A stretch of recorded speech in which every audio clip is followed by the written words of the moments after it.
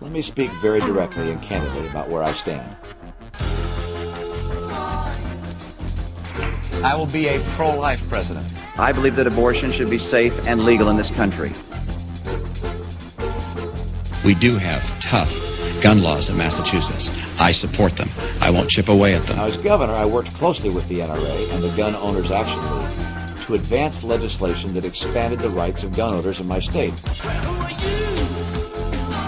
When the federal government expands at the kind of rate it's expanding, buy car companies, bail out banks, we have every good reason to be alarmed and to speak our mind.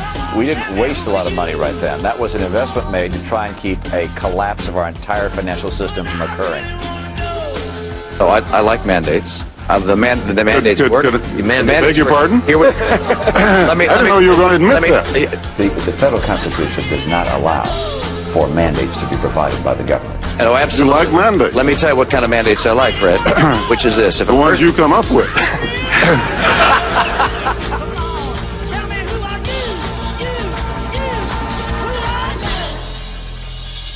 I'd be proud to have your support again as I campaign for president.